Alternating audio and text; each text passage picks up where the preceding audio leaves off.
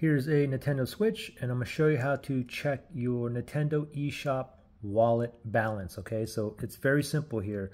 So just go to the home screen, and then you want to tap on the Nintendo eShop right there.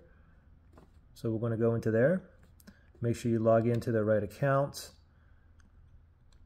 And then once you're in the eShop here, top right hand side is your avatar. Go ahead and tap on that right there. Oops. And it says available funds. I got $10 in there because I just redeemed this. So that's how you check.